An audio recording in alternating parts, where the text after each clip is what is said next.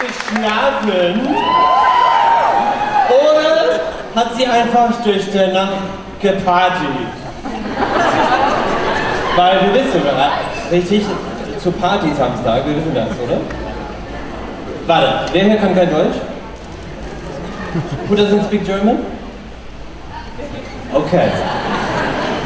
It's okay, no problem. For you, as a personal favor for you, I'll go in English. It's not because it's easier for me. It's for you guys. Good. Well, good morning, everybody. I'm excited. I'm tired. I'm exhausted. But I'm ready to start another day because I'm excited for our first panel. Are you excited for our first panel? Do you think I'm wasting time? Do you want to start the show? Well, then, from the hit series Vikings, we have Lucy Martin, Alicia Agneson, Clive Andersen, Marco Ilso, Peter Franzen, Jordan Patrick Smith. Did I forget anybody? Clive Standen? I'm sure there's somebody else. Katheryn Winnick! The cast of Vikings, ladies and gentlemen! Or not. We could just do that, we'll just have an intimate show.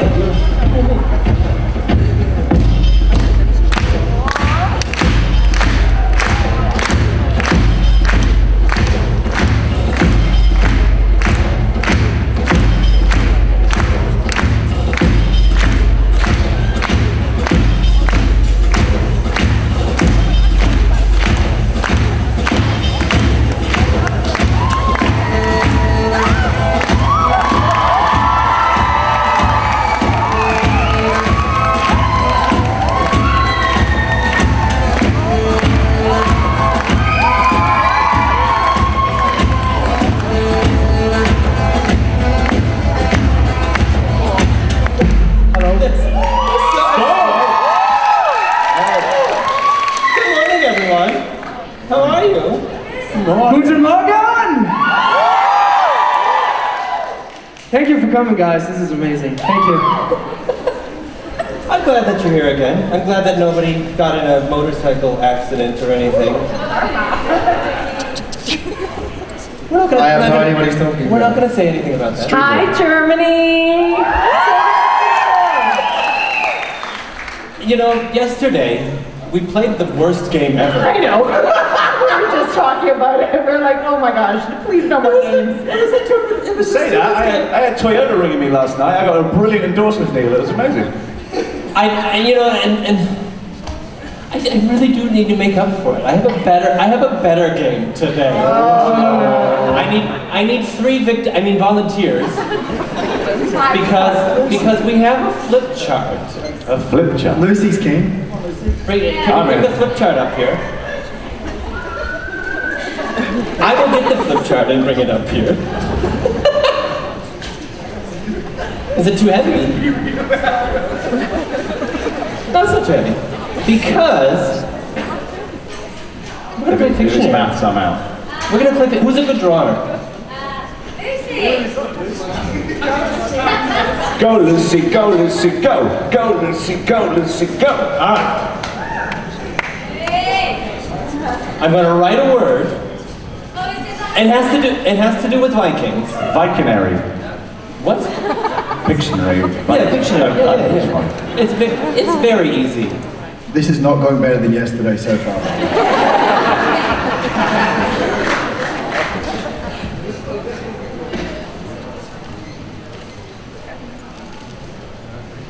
The anticipation is killing me. It's a longboat. It doesn't matter. It's a horse. It's a submarine. Travis Lane. You have like 30 seconds, because we don't want to waste time. No pressure. Okay. 30 seconds. An act. Yeah, go! 3, 2, 1, go! Go! Shield. Travis Fimmel. Skateboard. Team That's it. George Michael I'm giving them.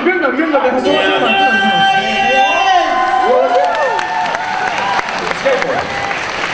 Well done.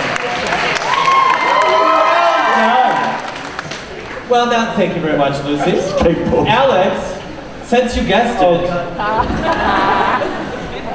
Oh yeah. Let's do... Yes, we're gonna do the penis. Are you ready? No dick jokes today. Ready? Gonna see, we can't see it. Move your fat ass, baby. It's a stick. It's a spear. It's a boat. It's a boat, longboat.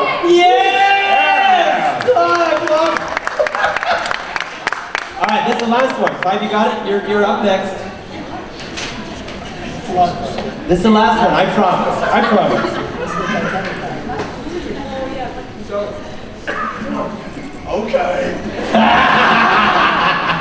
Ready? No pressure. Go. Shield wall. In record time.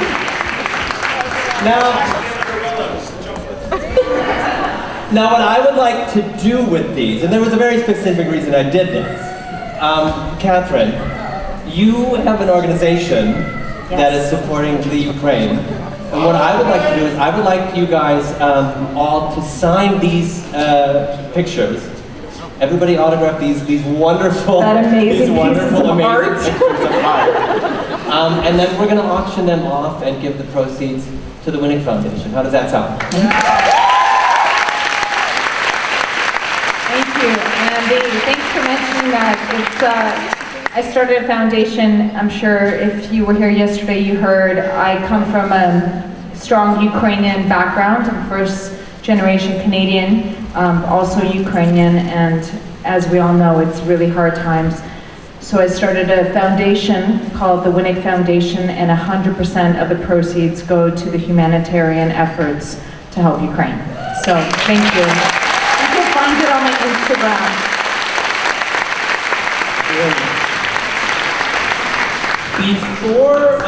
Before we open it up to the public questions, we've got a microphone on our left and we've got a microphone on our right over here.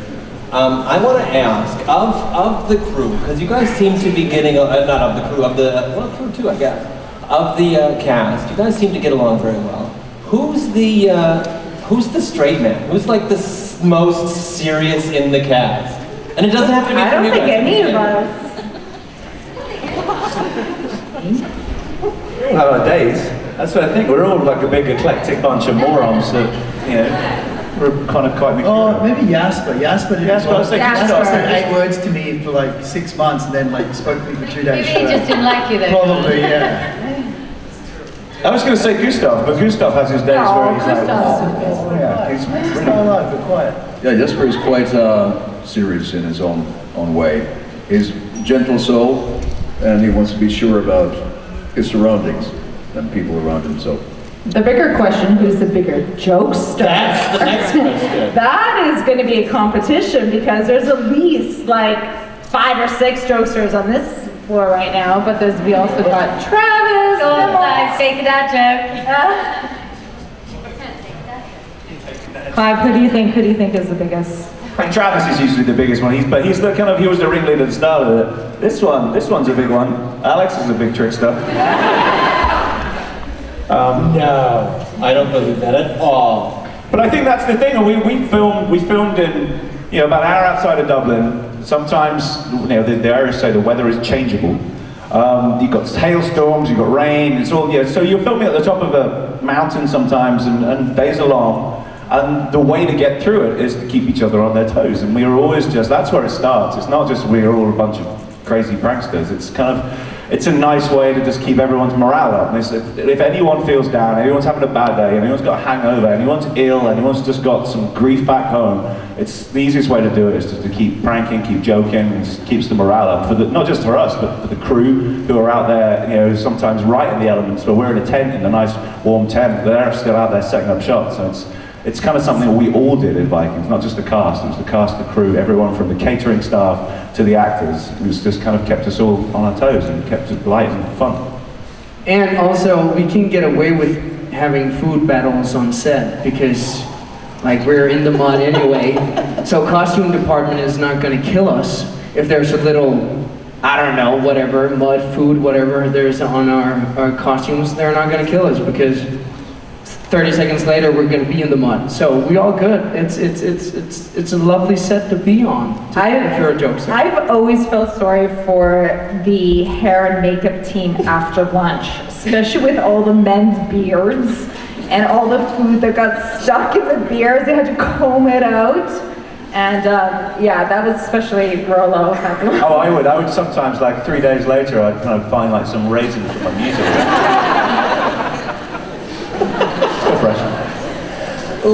Because I already see there's a line. Let's open it up to the public questions. Over on our left, your right, there's a young lady in a pink shirt over there, pink blazer. Yeah. Hi guys, I'm so excited to meet all of you. I absolutely love the show. I absolutely love all of you. The podcast is just awesome. I can!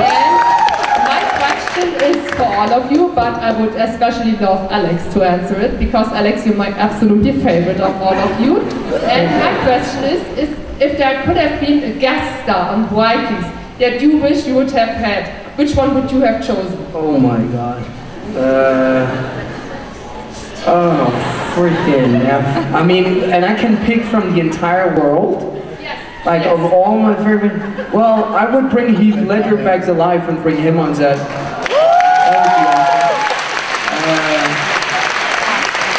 There's so many people out there. I love Javier Bardem. I love Daniel Day-Lewis, Joaquin Phoenix. There's a lot of Meryl Streep. God damn it! Oh my God! Meryl Streep is a shield. Imagine me, Meryl Streep on set of Vikings. Daniel Day-Lewis would have been great because you could have been like stunt doubles. Yeah, he would have killed us. Yeah, exactly. He was actually an inspiration. I watched My Left for research for osteogenesis imperfecta. Really? Brittle bone disease. But he's a little bit more outspoken in that movie. He's a little bit more, bring me my... I'm not gonna do it, I'm not gonna do it. Cool. I also got a suggestion, so I would have loved to see either Jared Padalecki or Jensen Ackles. You know them from Supernatural. They play Sam and Dean, and I think that would have been just awesome to have these two on Vikings. What if like Sam and Dean traveled back in time? Like how cool would that be? Cool. Thank you for your question. Yeah, thank you. Great question. Do we have anybody? Thanks for answering it. I love you guys. You're awesome. Love you. Thank you. Thank you. There's a Viking over here, I think, that has a question. On the right hand side. Go ahead. Yeah, good morning. I wanted to ask... Into the microphone, please. Nog meer? Ins Mikro. Okay, I hope I'm close enough now. Bisschen näher. Ich meine ernst, das ist zu leise.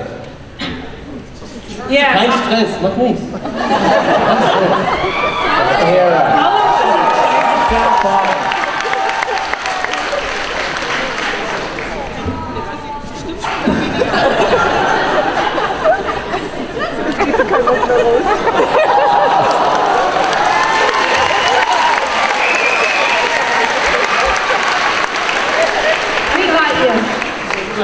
Okay, I wanted to ask if you felt constantly comfortable while you were on the scenes, like Alex, who was digging a mud and felt completely home, or other scenes or episodes where you said, I took it back home, I had nightmares of, I was dreaming of it. It's something very special, and I would like to know a little bit about it. Maybe someone would like to open up? Yeah, was there, I mean, I can imagine it was not comfortable the entire time. Is there something that was really, like, stressful? Yeah, go ahead, Clive. Physically, when I talked about the elements, sometimes it was cold, and you know we had to do some things that were quite extreme. I mean, Rollo himself. I mean, I've been baptized into a freezing cold lake. I've been thrown in the sea and keel hauled and things like that. I actually had a little trick. I never shared this with anyone in the cast. Some of those days in season 1 and season 2 when it was really, really cold and we was having to do stuff, we were on the boats kind of having like these ramps which they would cascade water onto us and stuff, onto this gimbal, this fake longboat, you know, in a storm. I used to get up in the morning at 4:45 in the morning, I used to have a cold shower for 20 minutes. I used to just get used to the temperature of the water and then I'd go to work and it worked. I would just sit there at work and I was already kind of prepared for it mentally. And I used to joke, because Travis used to wear a wetsuit under his costume to stop himself from getting cold, but then when the sun came out in between takes, you'd end up sweating to death because you've got this big wetsuit underneath your costume. And I used to just, you know, try and act all butch in front of Travis and that, but that was the key. I used to have freezing cold showers in the morning before I came to work. I said this yesterday, but maybe, I don't know if there's probably a lot of people here who wasn't there yesterday. The thing is, when you're shooting like 12, 13, sometimes 14 hours a day, and you got to do something that's really, really hard for you mentally, you're actually more in that state than you are in your own kind of vibe. So it means that you're less yourself than you are the character some days. So that is pretty hard to taking that home, getting out of that thing. Yeah, so sometimes it was pretty rough. Yeah, you had that drug addicted scenes and so on. It was quite heavy for me to watch it too. Yeah. Thank you. But I think it's important to not bring these things home as an actor, because otherwise you will be completely destroyed, just as Mark was saying. Like, every single time you have to cry in the scene, you can't use your dead grandma. Because by the end of it, you will destroy that moment, you will destroy that memory, you will neutralize it. It's very important to understand and emphasize with your character and always defend them and, you know, completely stand behind them, because then you can emotionally get to that place. But you're not that character. And I'm not a big method guy. I have all the respect for people who do it and all the actors out there that do it. I can't do it personally because it will be too hard on me and my friends and my family and stuff like that. And to me, it's very important to separate those two things, because otherwise you will mentally get very, very challenged. Vikings did, don't let it wait up, Vikings did change us all a lot. Like when we all first started, we were like trying to be healthy, eating salads, like going to the gym. Second meal out together, we were starting to eat ribs, we're getting messy, we've all got beards, ponytails. And like in Ireland when we went out, we all went out together. So you've got like 15 dudes with ponytails and beards walking into a restaurant. It does start to come home with you. Everyone does act a little bit more Viking, a little bit rougher, and it does make you tough around the edges. So you do bring things home with you, as long as it's not in a detrimental way. You take the fun stuff home. Alicia, did you have also a problem with your beard? A huge problem, actually. But they shaved it in the morning. They were really good, the makeup team. It was all fine. Great question, thank you. Yeah, thank you too. Let's go back to Ariane, you're right. Hi, can you hear me? Yes. Okay, all right. So obviously the show is at least somehow historical and sometimes even historically accurate. So I just wanted to know, when you got the roles the first time, did you look up the person that you were playing, like in history, mythology, all of that, or did you just kind of go in with no knowledge on who this person used to be? I can probably start that because I was one of the original cast members. So I got the script, 2 scripts written by Michael Hurst, and I remember Googling Lagertha, and there was this one little sketch and a poem, and that's it. Like, and I was trying to figure out, what is the shield maiden? What does that look like? And but now it's crazy that now, especially with all the history and with the archaeologist sites that have been dug up, they actually have proven that women were warriors and women were shield maidens, which is pretty amazing, because the first 2 years I had a lot of press. All the interviews actually were, women actually did not fight. There were no such thing as shield maidens. And I'm like, they were. And now the proof is now coming out. So That was my story. And I went to Sweden, and I actually visited just outside of, what's the name of it? Where was it? No, gosh, it was this one archaeologist, or this one site that was buried with 2 horse heads, and this king was upright, and it seems like he had all his treasures, and they actually found out through the DNA of the hips that it was a woman, and it was a woman, either queen or it could have been Lagertha. And I was like, can I be holding Lagertha? So it was a pretty cool thing when that happened. Well, and it's awesome because this is a time in the world where like women were treated, you know, disrespectfully, and there's this notion that Vikings are savage, but women could own property. Actually, women were not treated disrespectfully. There was quite the opposite. Yeah, exactly. That's women were, women were celebrated. They were just as equal as men. They definitely had keys to their own home. Yes. They were allowed to divorce their husbands. Exactly. They fought their men as much as anybody else. So yeah. Did anybody else? Besides history nerd Clive, did anybody else do some research on the roles? Well, like, it was a bit weird because I played 2 different characters. And we had no idea I was going to play 2 different characters. No one knew. I didn't know. Michael didn't know. So the second character I play, she did exist. There is information about her. Freydis doesn't actually... Like, there is a Freydis that existed, but it's not the one I'm playing. so yeah, I did try to do some research, but my 2 roles were a little bit more foggy around that whole thing. Thank you. I can answer on my behalf because I play Harold, and he's the real Harold, fine hair, Hotfog. He was is well documented. He was the unifier of Norway, the first king to really unify the whole Norway, and he was on the throne for, I don't know, 50 years, and he died like when he was 80 or something, crazy old at that time. So there's a lot of material of him, and of course the Harold that I portray in the series is fiction / reality kind of a guy, but I had a lot of material to dwell into. Well, I had a little disease that I had to figure out. It's called osteogenesis imperfecta in Latin. It's brittle bone disease. And I do not suffer from brittle bone disease, so I had to do some research on that. And I crawled around my hotel room for 3 weeks and yelled Icelandic lines and stuff like that. That's one part of the research.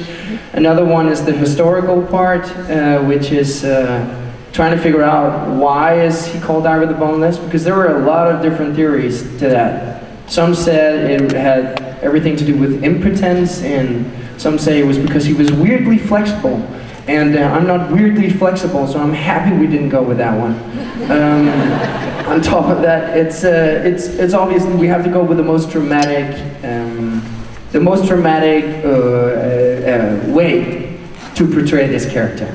And that's obviously to give him a disease that should make him, should leave him in the woods like Ragnar did to him, and should leave him dead pretty quickly, but it's just interesting to have a historical character you know are going to do some crazy, crazy stuff and are going to accomplish a lot of stuff, and doing that while suffering from a horrible disease. So that's just super interesting and a privilege for an actor to be able to get your career going. Thank you so much. We have an actual Viking over here on the right-hand side, your left-hand side. Hi guys, I got a nice question for all of you. How long did it take in the hair and makeup chair to be ready for the show? And which beards was real? And who ones were fake hair? My beard was real. The hair on my head was not, but on my chin was. Thought so. I had a bright idea in season 5 that I wanted face and hand tattoos. And I thought it would take 5 minutes to put them on and 2 minutes to take it off. It does not. It took hours. And for the people who want to know what that said on my face, it's actually a local Chinese takeaway menu that Tom McInerney, our amazing makeup artist, thought it would be a funny joke to play. And then when I had a shirt off scene, we didn't know where it ended. So he just kept it going the whole way around. It's like, this looks ridiculous. And in boxes, it looked mad, it looked crazy. But yeah, it probably took maybe 2 hours in the morning, and then in the afternoon, or when you finish work, you've got to sit with this cream on and let it dissolve all the tattoos on your hands, your face, and then you get home an hour after everyone else. So if any of you guys ever done a TV show, do not ask for face tattoos. It's a bad idea. That's the thing as well, it's not just how long it takes in the morning, it's usually the problem, like when you do a battle, you're covered in blood and mud and it's all in your hair and everything. At the end, everyone wants to go home. So they're really meticulous when they're putting them on in the morning, and it takes a while, but then we also, our studio, this is right, our studio was, it's like a state-of-the-art studio which uses like wind power and water power and things, and so the solar power is meant to warm the water in the showers. It doesn't. So at the end of the day, I would always be covered in blood and mud, and then you would sit there having a freezing cold shower, and you come out to try and take your tattoos off, and half the people have already gone home. And you're sitting there scrubbing on your own, and then like Jordan said, it's like 2 hours later, or sometimes you're finishing at 4 in the morning or something. And then you go outside, and then your driver's there, and like it's like a ghost town in the studio, and you get home, do it all again in the morning. It's great. Some people didn't take them off. I went out with Marco quite a few Fridays after work. We'd go to a bar. I was like, why are people staring at him? He'd have blood behind his ear, on his hands. Looked like he just massacred a family, and he's just sitting there having a happy time. I have a funny story actually. I was covered, it was one of those days where I had my top off and I was covered in blood and mud and all the body tattoos, and I had to go from Ireland to England to a Sea Shepherd charity ball where I had to wear a tuxedo, and so we were already an hour over filming, and I had to literally rush to the airport. So I was like, fuck it, just get in the car, I'll clean it at the airport. So they gave me like bags of wet wipes, kind of like just soap. So I've got all my clothes on, I get to security, I've got blood around my ear and stuff, I'm thinking I look like I murdered someone or whatever. I got on the plane, I went into that little toilet at the plane, took off my clothes, and started rubbing these wet wipes all over me.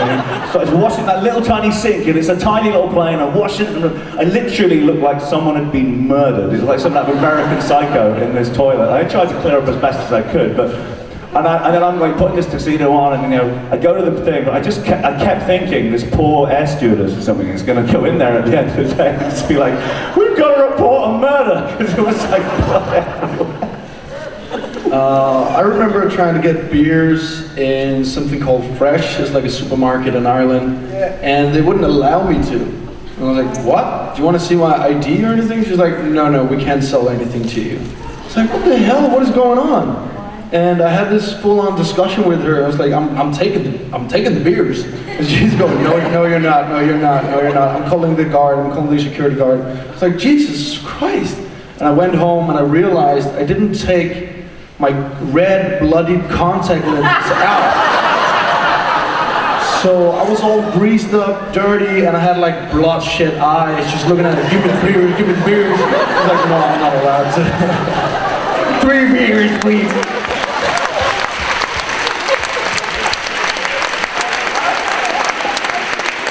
I came down there like afterwards, like, I don't know, 15 minutes afterwards, where I took it all off, took a shower, and she must have looked at me like I was a walking miracle, like I just like fixed myself so quick. I was like, hey, how's it going? I like the beers now. Okay.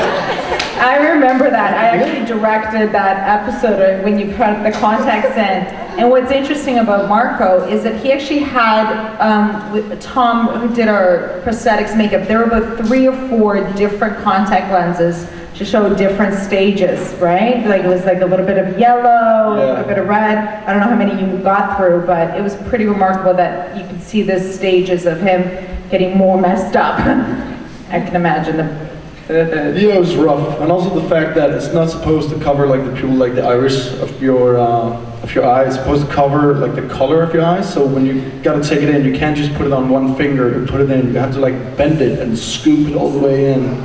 So yeah, not very pleasant, but it looked good, so I'm happy about it. Did it look good, guys? It looked good. Thank another one on our left, your right. Hello. Hello. My question is for Jordan. Do you think that Uwe took a good decision to leave Ivar, and what do you think would happen if he took Ivar's side?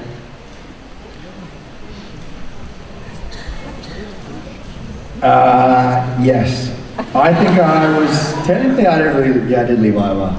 I like to say that he left me, but I left him. I think that was the biggest split for me as an actor with working with them. Like, we never really worked together after that. But from a character basis, I think that Ivar was so about him and his destiny and his... It was about Ivar, whether Uber really wanted the Vikings to go on. I wanted a greater picture for all of them. I wanted to see where the Vikings as a whole could go, and I think it's ego that really destroyed a lot of them. If they could just have missed 5 battles, they might have still been ruling now, but that's what Uber's big decision was. So I think leaving them, he was lost at the time. I don't think he knew why he was leaving them. He just knew that wasn't the path that he wanted to go down.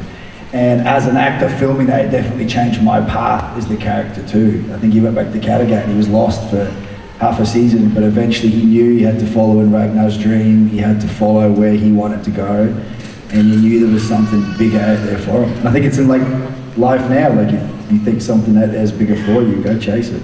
Don't keep doing what you know is wrong. Go for something bigger. Thank you. You're welcome, man.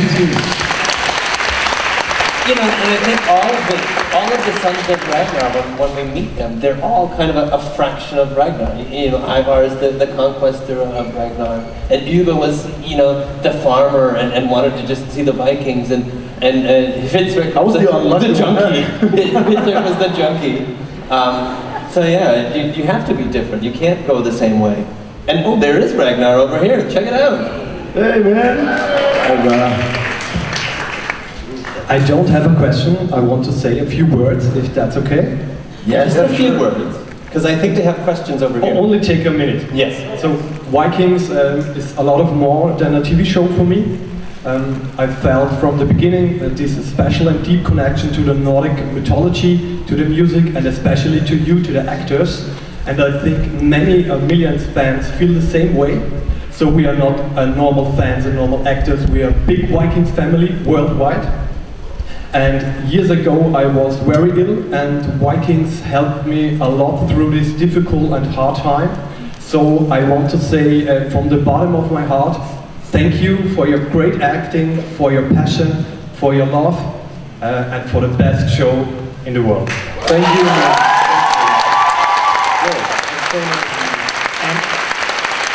At least, Alicia, you are so sweet and lovely, you have stolen my heart. Stop!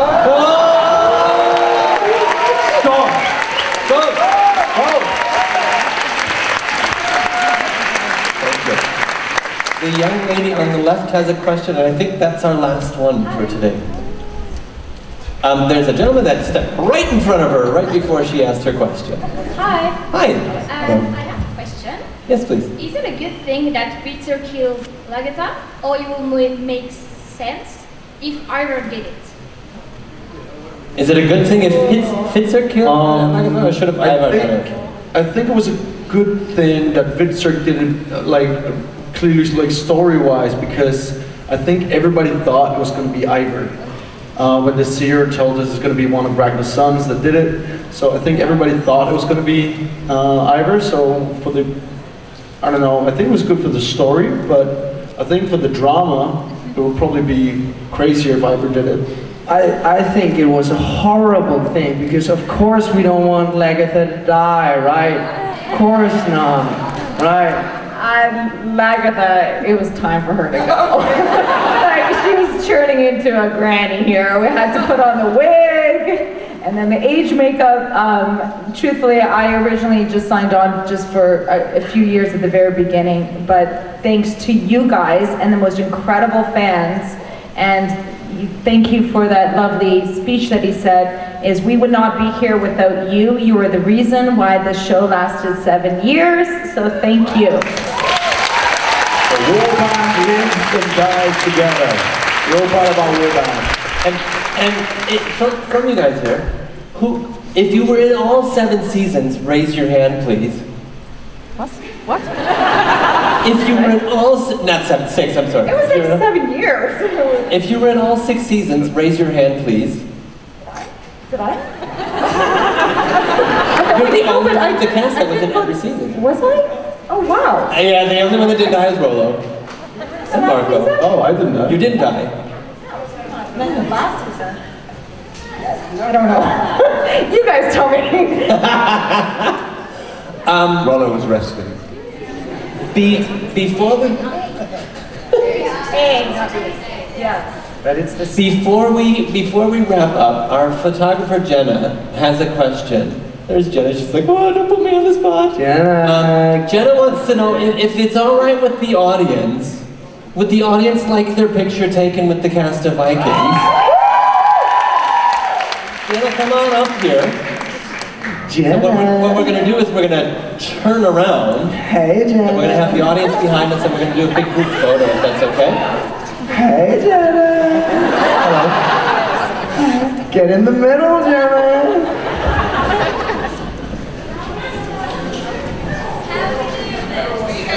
You guys want to get up and come right up? Oh my God. And then we can take it from above, right? Yeah. We go down.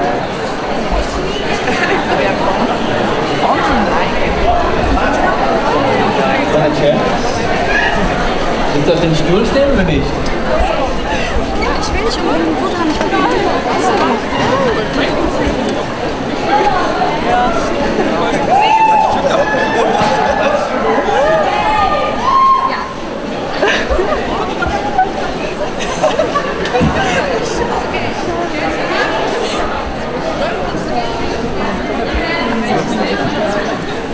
On the count of 3, everybody yell VIKINGS. 1, 2, 3.